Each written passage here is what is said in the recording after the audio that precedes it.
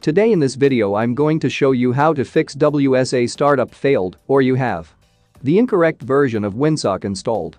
When I try to open uTorrent, I get this error, but so at first I tried to uninstall uTorrent but it gave me the same error message.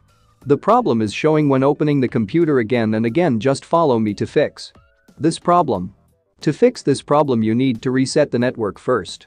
To reset the network, you need to right-click on the network option in the right corner of Windows 10 and click on Open Network and Internet Settings. Then scroll down until you see the Network Reset option. Click the Network Reset option and review the Network Reset information message. When you're prepared to network your reset settings, select Reset Now. Select Yes in the Network Reset confirmation window.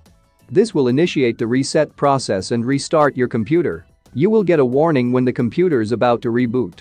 You should have plenty of time to save your work and close out all applications. Now you simply restart the computer. When the computer restarts, you'll notice that your network connection isn't active. This is because your network card reset and released its previous connection. Just select the network icon, pick the network you want to reconnect to, and choose Connect.